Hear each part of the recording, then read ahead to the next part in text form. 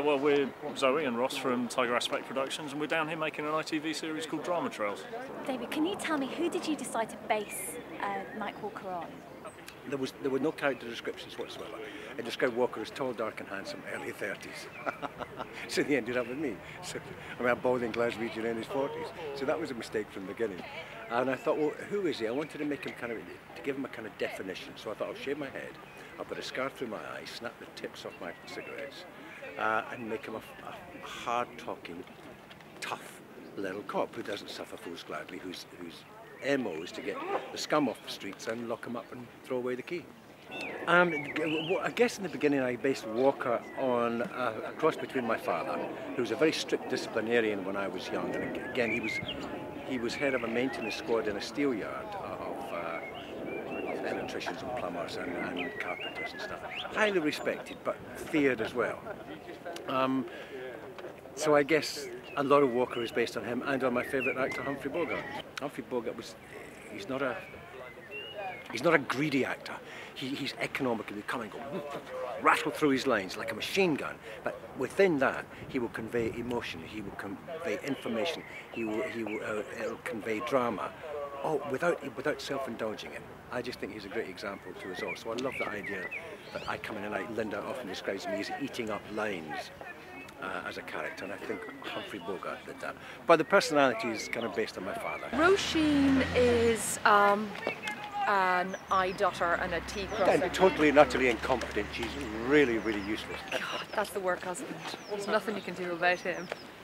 She's efficient, and she likes to go by the book, which is the drama with Mike Walker, who doesn't go by the book and refuses to do what he's told, which is why we have such a complicated relationship. So there's a good power struggle between them off screen. He's a nightmare. I can't work with a man. There's beatings before lunch. Right, look.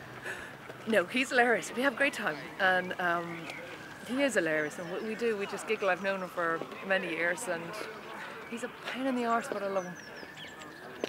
Off screen we have a fantastic relationship because we go back a long way, because I actually gave Vicky her first job, good God, I can't remember how many years ago, in a TV series that I directed, and she was a drama student.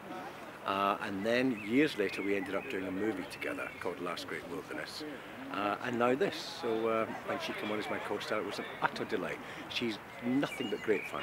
How she manages to cope with being a mother with 2 young kids under 3 and being a co-star in a major series like this, I have no idea how she does it. I take my hat off to her. She's a superwoman. Linda is fantastically open to suggestion and anything that we might come up with. If she doesn't like it, she's going to totally ignore us, quite rightly. She is the boss of bosses. She's the queen of her genre. There's nobody better. There really is nobody better. And she keeps, even though she doesn't write all the scripts, because we're doing so many of them at the moment, she oversees them all. She makes sure that all our writers are towing her line, quite rightly. And I think that they all come away having said they've learned a vast amount. So, she turns up on set and inspires everybody with enthusiasm and loyalty, and you come away thinking she's 7 foot tall, but she's actually tiny, because she's just buckets of personality. I guess the moral dilemmas that Walker goes through, that's what I encourage from Linda and the writers. I love it when he's faced with a moral dilemma. Does he step over the mark? Does he break the rules? To get the man that he wants, or the woman he wants, to lock him up. And in Walker's eyes, yeah, to hell with it. He's got nothing else. What's the point of leaving him on the streets? If he breaks the rules a little bit, no one picks up on it, who gives a shit? Lock him up and throw away the key. At the moment, we're at a health club killing some innocent-ish people with nice violent squibs, which is a sucker that goes on his chest, and it's got electrical wires. And on a remote control, one of our FX guys presses a button and they explode with blood. Not in your chest, thankfully, but away from, through the shirt, and it gives you that bullet wound. You've seen what we're going to do after this. Walker is actually furious that our witness has been shot. But at the end of the day, he's thrown, because at least the one witness is his sidekick, D.S. Satchel. To cut the long story short, his memory isn't too good. and that infuriates Walker because we think we've got him back to rights because of his terrible memory, the fact he wasn't operating or thinking as a cop should, and getting the description to a T, he may slip through our hands. I've heard a few rumours about Roisin's driving. Can you talk to me about that? Roisin is an excellent driver. She likes speed and she's not too keen on rules.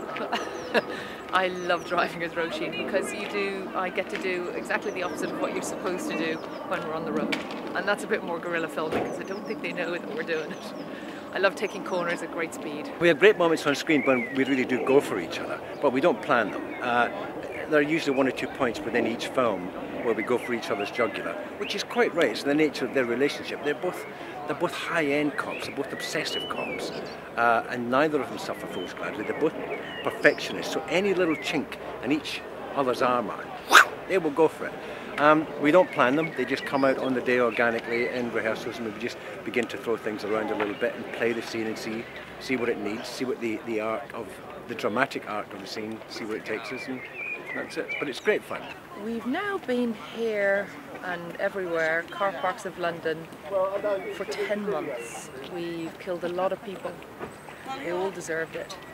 And we're now bandied together as such a group that if you see us in a pub, know that there's someone dead around the corner because we know how to kill people now. Not as good at catching them, sometimes. The atmosphere on set is always great. We work with a really close-knit bunch of people who worked with us for years, so it's like a family. When you come to work in the morning, it's lovely. Well, you've got props, a camera, a sound, wardrobe, makeup. We worked with them over quite a few films, so it makes it special. They're a great bunch of people.